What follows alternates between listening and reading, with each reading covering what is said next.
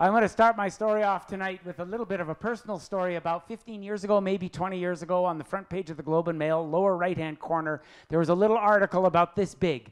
And it talked about people my age. I'm now 60. This is my 60th year. But when I was a kid, according to this article, I spent about 80% of my spare, unstructured time outside messing around by the coulees, by the pond, down by the creek, or in the woods. In my case, we had about 20 hectares of woods right nearby, and I sort of grew up in those woods. I didn't really like school, and I used to sit in the classroom looking out the window, dreaming about what I was going to do in those woods after I finished. My fort was my life, and building my fort. But it also was where I was introduced to photography, which slowed me down, and birds, which opened up a whole new avenue of exploration. And it was my takeoff point. Having that woodlot nearby, from my perspective, was really a lifesaver. It was a place where I found peace with myself. It was a place where I found tranquility. It was a place where I found enjoyment and fun. And I think that I'm just one of the lucky ones that managed to happen in on that. But as life went on, and then I got busy working in the workaday world, which obviously has been a conservation career all my life, the importance of forests just became that much more clear to me. So for your homework tonight, you have a book that you have to read. It's called Last Child in the Woods by Richard Louv. Who here has read it, just out of curiosity? Yeah, look at that. Okay, so you know how many more there are to read.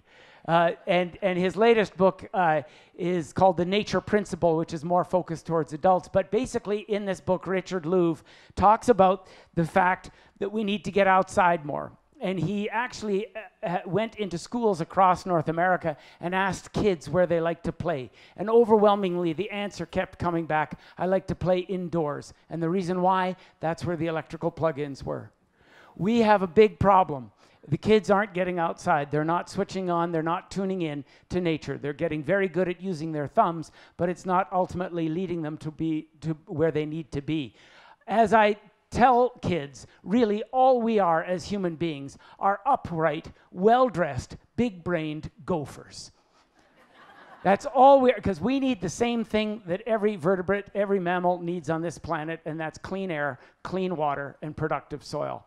And without that, we lose it all. And without the connection to it and a connection to understanding it, we'll never get it. And that's what I worry about now with this next generation. So from a societal perspective, the importance of forest can't be underestimated. When I was in West Africa a number of years ago, I did a volunteer project, and that was my first indication that these reserves, these protected areas, can be so much more than national parks or other protected landscapes. There can actually be a religious connotation to it.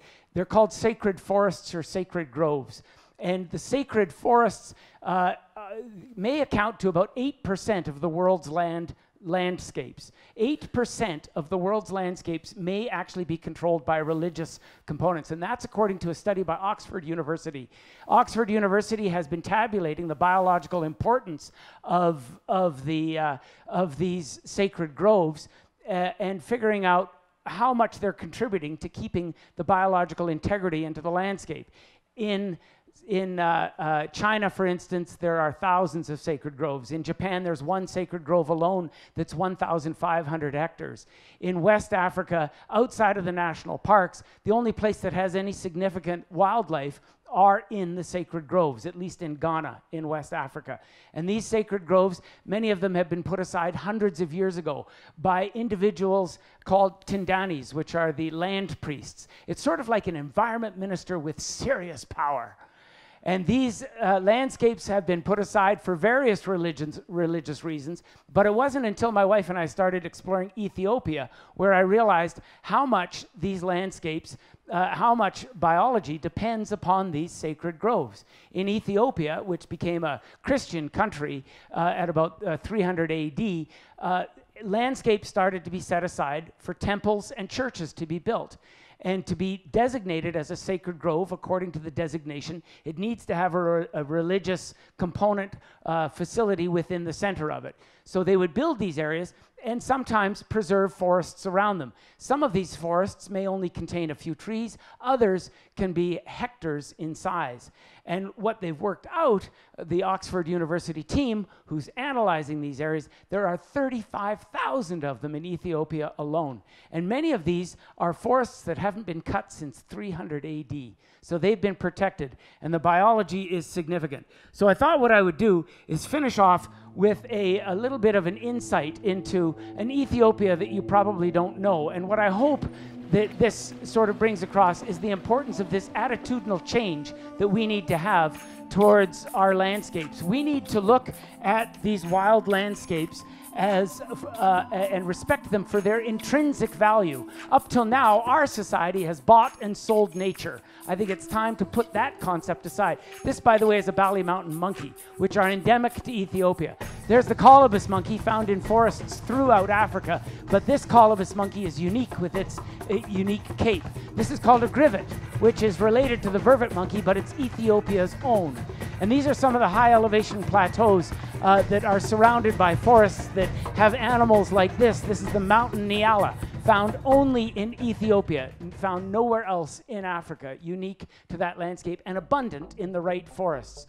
Now this is the Simeon Plateau, which is now an area of hydrological importance. It's actually called the water tower of Africa because about a half dozen large rivers emanate from these highlands. I happened to be there during the time of the year in early September when the ibex, well, it was like sort of Friday night in high school. The testosterone was going through the roof, and I could sneak up to these animals every time they locked horns until I was virtually right beside them, and they ignored me completely, and watching the battles persist was quite something. But that population of those ibex are only found in Ethiopia, so another one of these endemics. And this was our target species up here. These are gelada baboons. They're also called the lion baboon because of the males have that big beautiful cape and that lion-like tail. But what they do for a living is unique amongst the baboons. They sit on their asses all day long and pluck grass. They're 100% gramnivores. In other words, they eat grass seeds, and they eat grass roots. Here's my wife pretending to pluck grass, and she had some coming right over to check out what this weird gelada was doing. But nevertheless, what I'm trying to get across here is the biological importance of these forested landscapes, and the societal understanding of why these landscapes are important, creating protected areas around religious locations for their intrinsic reasons, for joyful concepts of getting together and finding peace and tranquility in these areas. And I'm suggesting that what we need to do is look at these wild forested areas and realize that we need to understand them with more of an intrinsic value. And I think Einstein, my wife passed this to me yesterday, in fact, Einstein said, look deep into nature and then you will understand everything better. Thank you very much.